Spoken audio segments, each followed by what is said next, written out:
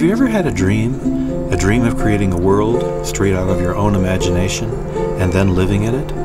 I admire people who do, and that is what Carlo Marchiori has done in Calistoga, in California's wine country. Carlo is a Venetian artist, a large-scale muralist, a sculptor, a painter, and a dreamer. And this is his dream. He calls it Ca Toga. It has taken him 25 years to indulge himself in what he calls my madness, which now covers 5 acres. Carlo says, "I think of the past and the future as 2 mirrors between which I stand, precariously balanced on now, an ephemeral state that in another second will already have turned into then. Now demands constant attention, commits me to immediate concerns." Carlo has invited me for a visit between these 2 mirrors, where he will take you also on a visit into his world of the eternal mirror. And here we are. You're welcome to Ca Toga. Please.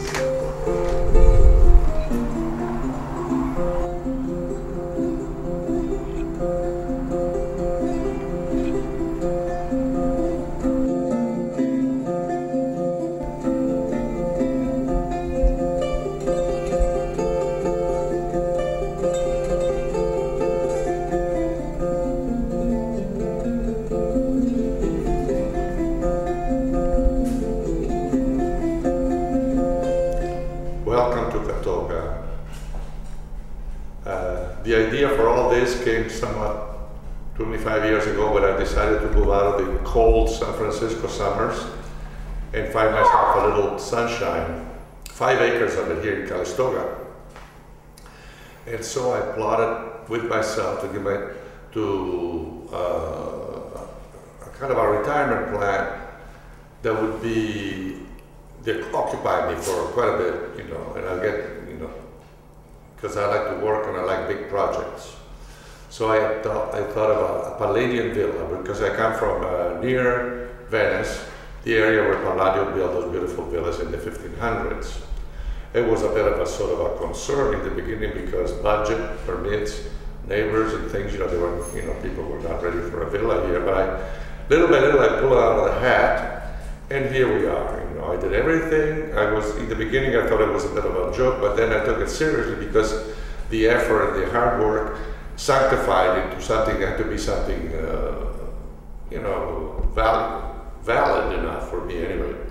I did everything I could and tried to be as sort of close to sort of authenticity and historically faithful as possible within the sort of an interpretation because I am not an academic and I don't want to sort of spend immense time trying to reproduce, the aesthetics of the 1500, to the utmost degree.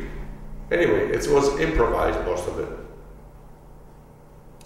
And I like to sort of use anything and everything else I find. For instance, I found most of this interesting old wood and old stone around the fireplace here.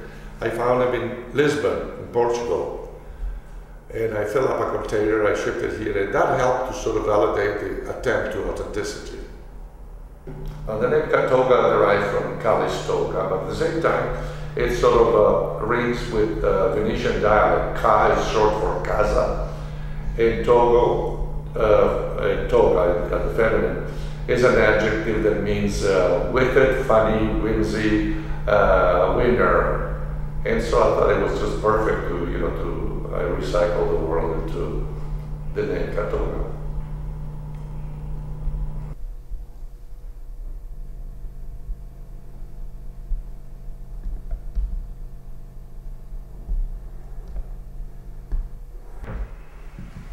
And here we are in the Pompeian room. That was the inevitable subject of every villa because of the discovery of Pompeius. It became very fashionable in the neoclassic period, the end of the 18th century. And so these I did my interpretation of Pompeian things, I'll try to sort of interpret their aesthetics. And I did the best I can. It's just for fun anyway after a while. The floor is also painted on pieces of masonite and then varnished. The frescoes, again, are painted on canvas and then sort of applied to the walls.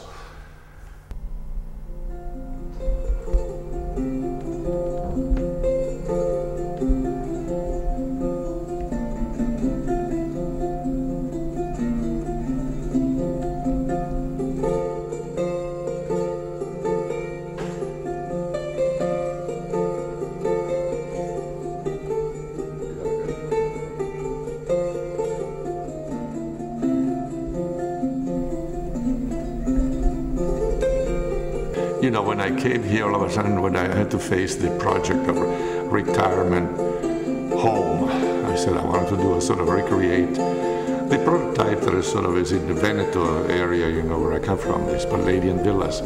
It was a bit of an attempt, you know, but I like history and I like to sort of reinterpret it, and I know I would have enjoyed recreating, and at the same time I was put on this sort of like on the challenge of sort of trying to recreate something, but I didn't want to do it too academically and too pedantic, and I wanted to do it with a little bit of sense of humor, someplace where I could live in comfortably, you know.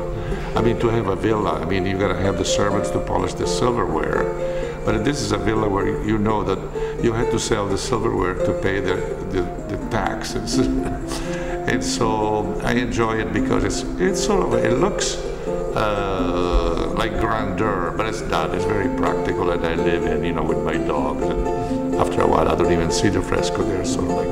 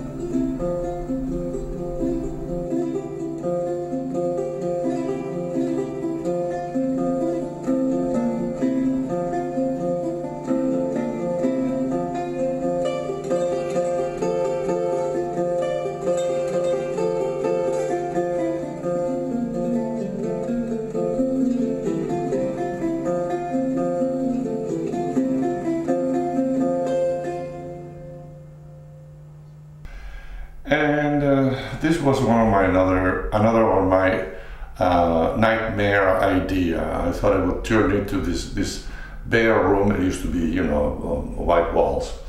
I thought I'd turn it into a cage. I have a think about cages, you know, and it means a sort of security. So I turned it into a cage with big chicken wires, and then I thought to give the idea of so you can think you become a bird. I had to put a ominous confrontation there on the outside the cage, the cat, and here there he is, scaring the guests. Here is a guest room, but I think, you know, that they have their own nightmares once they turn the lights off.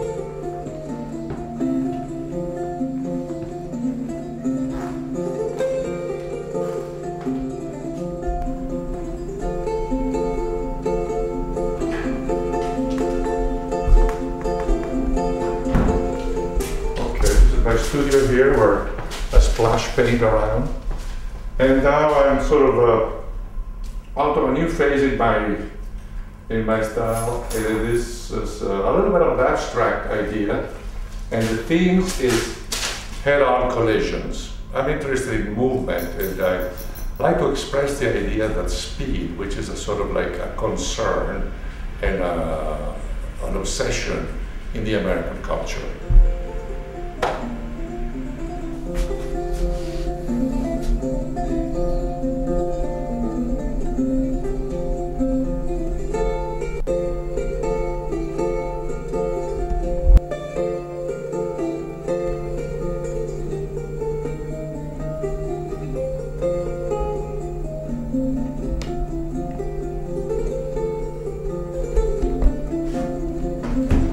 And the cows came home.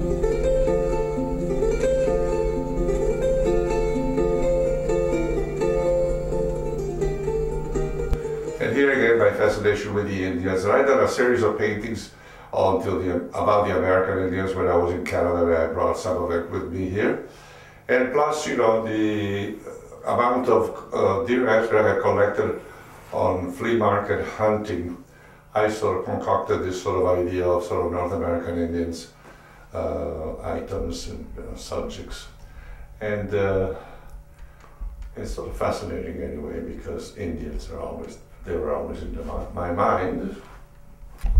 Harry, to look more like an Indian, I should be shaving my beard, but anyway, there it is. They're real buffalo horns, you know.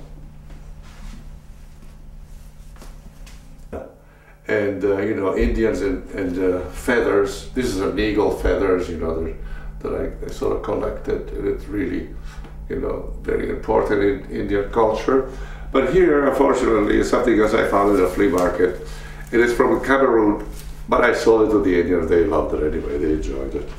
As this is from Thailand, but I gave it to the Indians.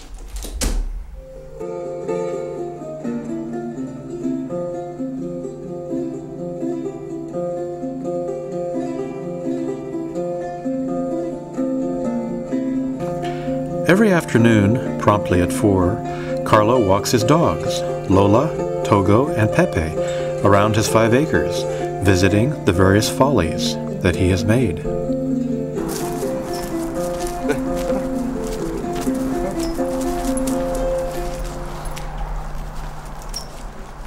Come on, Pepe. Pepe, up.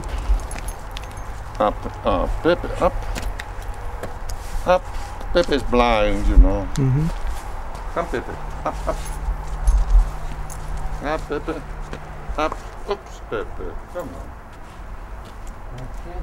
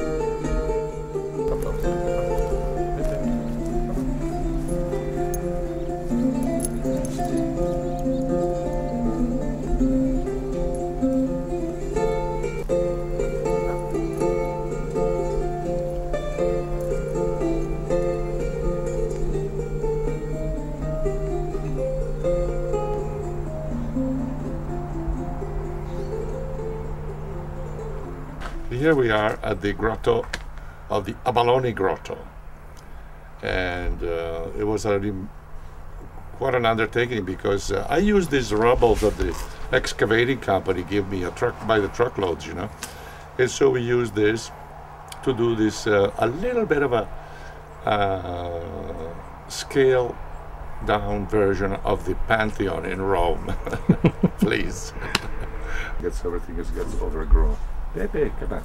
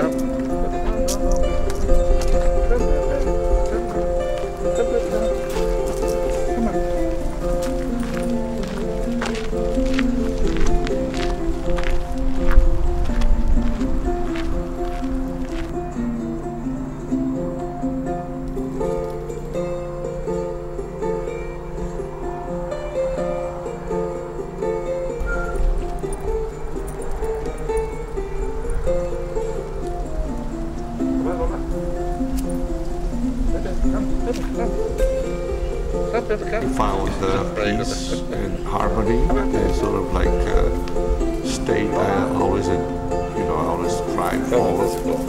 And I'm glad I did this because it sort of expresses my inner me, and I don't have to explain myself too much. People see it and they understand that they sort of, they're amused, and so that's me, and so I right away I know that's my passport entry to them, and they accept me. Also, here, if I left Italy and wherever I went everywhere, it was a sort of a shipwrecked. But I found myself this little island that I put myself together. It's 5 acres. I'm very happy here, and sometimes when I go out from here, I don't feel quite secure. Like in a big city with traffic and things going on a lot. Here I have a little harmonious state. It's good.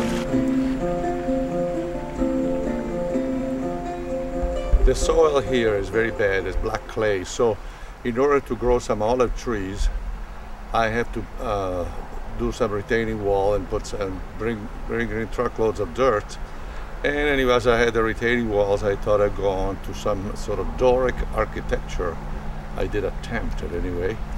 And it was a little bit of a struggle because you had to get the right proportions and all the right details, So we managed a little bit because I was sort of concerned. I didn't want to make a mistake in cement and have to live with it forever.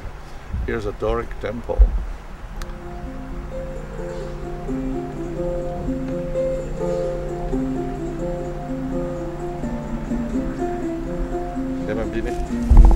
Oops. Okay. Yeah, this way. Come this way. Here, Lola. Come, Lola.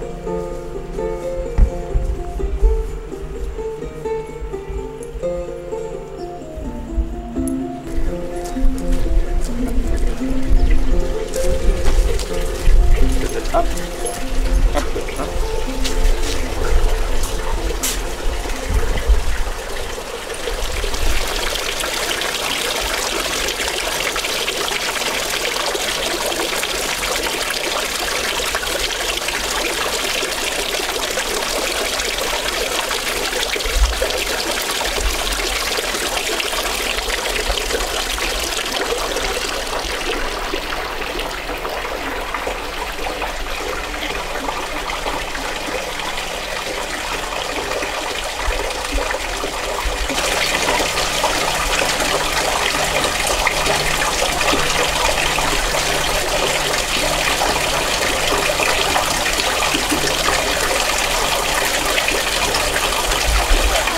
I had the possibility of sort of get thermal water here in Calistoga because we are, say, conveniently close to hell.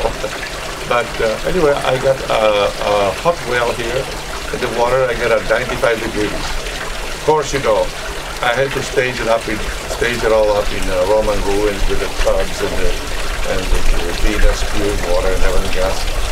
And here it is. We have a hot tub in the Roman days.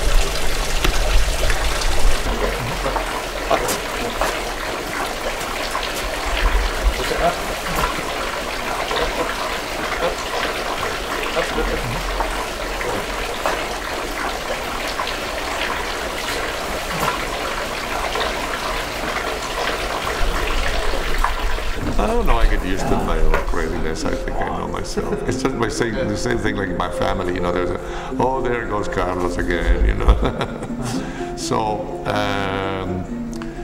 I'm compelled to do, if I have these little crazy ideas, sometimes I remember that if they bug me too much, I have to realize them, you see. And that's the danger.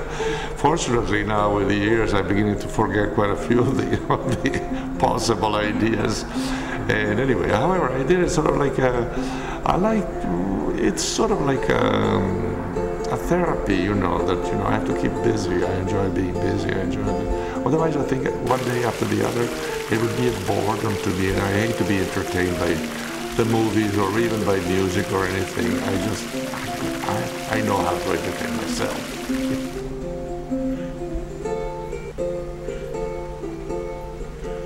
This is my third dome structure that I have in my 5 acres here, you know. And it's inspired by Piranesi with all the the Roman fragments that he had recorded in his engravings. And so I assemble a lot of fragments, which we make. It's all made, you know, it's by molds and molding it and all. And so the dome inside here is holding all the dirt from the pond. We excavated from the pond, and we buried this building under dirt, you see, to make it look like a sort of an old Roman tomb or whatever you would like to believe it to be. And over which I would grow trees, and you know, to make it look sort of wild and abandoned and lost in times. This is the kind of I like ruins because they're very suggestive, and they're very, well, not easy to make. They sort of you don't have to build a complete Chinese wall. A section will do, and you're happy, and that will give you the idea.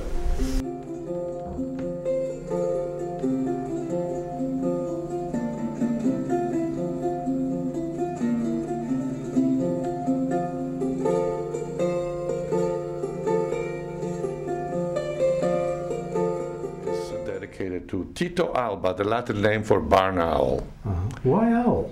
Because it got to be that, you know, another story. Next to the house we have the green garden. The green garden was good for tomatoes for a while, then it was good for artichokes, and then the artichokes are taken over, demolished.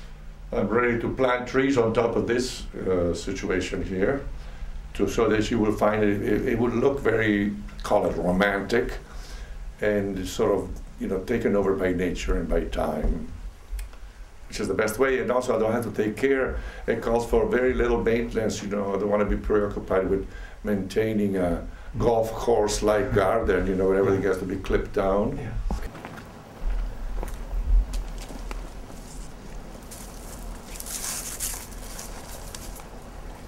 I consider this one of my most successful sculpture because it was improvised.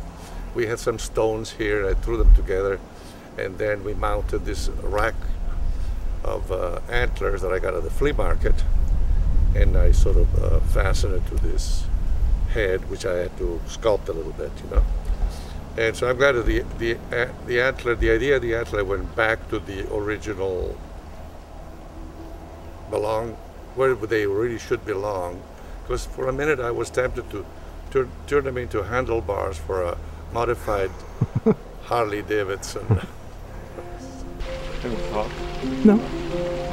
Oh my God, I can put her